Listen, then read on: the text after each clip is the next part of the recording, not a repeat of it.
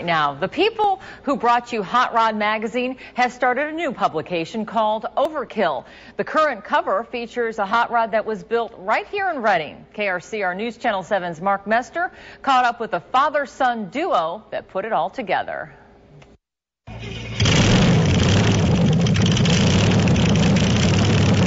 I went for loud and obnoxious and the shock factor, yeah, for sure. Did he ever? This is a 1931 Nash Model 662. It weighs 2,200 pounds, has 500 horsepower, and it graces the cover of Overkill magazine. The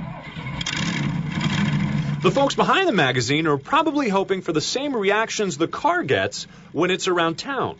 They do a double take, they look at it again, thinking, is that for real? And a lot of people pull up next to me at stoplights with their cell phones taking pictures and stuff. So people usually rubberneck a lot, take their phones out, take pictures, get thumbs up a lot of times too. But this hot rod called Nasty Habit didn't always turn heads. By the looks of this, it would probably turn stomachs first. But not Todd Van Vocals. He's been building cars since he was 16 and saw potential when he bought this piece of rust on eBay. So the fun for me is in the build and creating it and driving it for a little while and let somebody else enjoy it and build something else.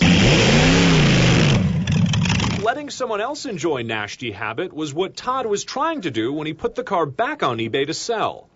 That's when the magazine called. So Jake actually played the message. I thought it was kind of a prank myself. And he said, nah, it's a scam. And I told him to call him back, so he did. And then they came over one day and I got to skip school. When the cameras showed up, Jake Van Bokel couldn't believe it. Talk about the emotions they. It was almost surreal, really. I never thought I could help build a car that'd be on the cover of a magazine. So it was pretty exciting for me. But for this 15-year-old, the experience wasn't about the glitz or the glam or the bragging rights, but rather learning the ropes from his old man. It means a lot to me. It's more about spending time with my dad, though. Jake's been working in his dad's garage since he was 3.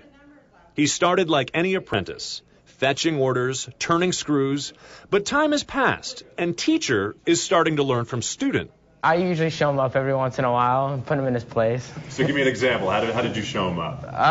One time he was fussing about putting something in, and I got in there and did it myself. So what was his reaction?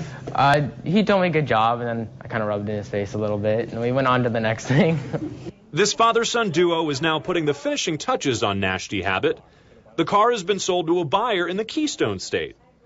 But the work continues on this 1956 Chevy Bel Air 210 Post.